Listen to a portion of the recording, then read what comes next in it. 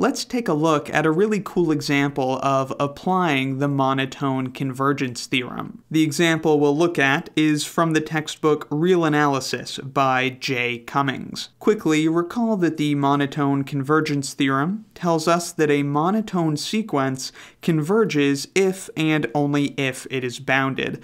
I'll leave a link in the description to my lesson proving this theorem in a lot of detail. In that proof, we address specifically what a monotone bounded sequence converges to. We don't just prove that it converges, so check that out if you haven't seen it. We have proven that a lot of sequences converge, but in order to use the definition of the limit of a sequence to prove convergence, we need to know what the limit of the sequence is. So when we suspect that a sequence AN converges, we suspect that it has a limit, say L, and then we show that the distance between terms of AN and L gets smaller and smaller. But we need to have an idea what that limit might be in order to actually prove it. One of the powerful things about the monotone convergence theorem is it gives us a way to prove that a sequence converges without even knowing the limit. If a sequence is monotone and bounded, then it converges. At no point do we need to identify the limit.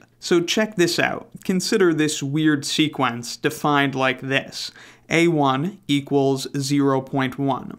A2 equals 0.12.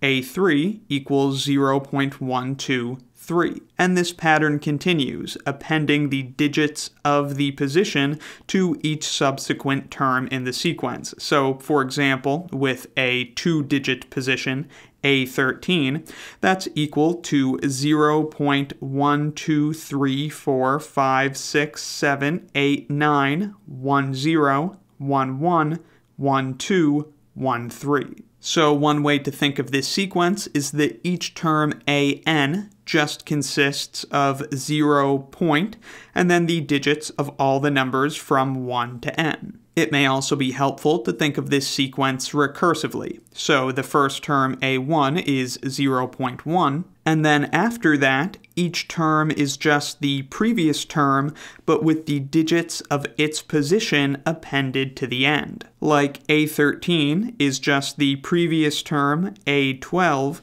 but with the digits of its position, 1, 3, appended to the end. We may suspect that this sequence converges, but it's not at all obvious what it would converge to.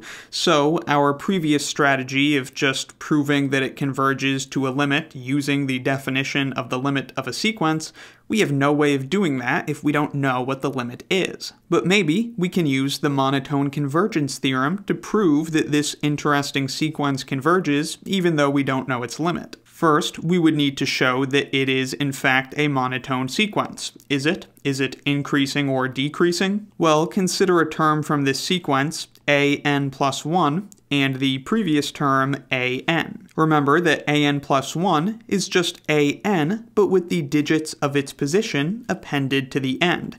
So AN plus 1 minus AN is equal to 0 point a bunch of zeros and then some stuff. All the zeros are from the digits that AN plus 1 and AN had in common, and then the stuff at the end is just the digits of n plus 1. In other words, the important part here is that AN plus 1 minus AN is always greater than 0, and so indeed this sequence is increasing. Each term AN plus 1 is greater than the previous term AN. Remember that for a sequence to be monotone increasing, it just needs to be the case that each term is greater than or equal to the previous term. Here we've got something even stronger than that each term is strictly greater than the previous term. So certainly this is a monotone sequence. Thus, by the monotone convergence theorem, if it's bounded, then it converges. So we know our sequence is monotone, but is it bounded?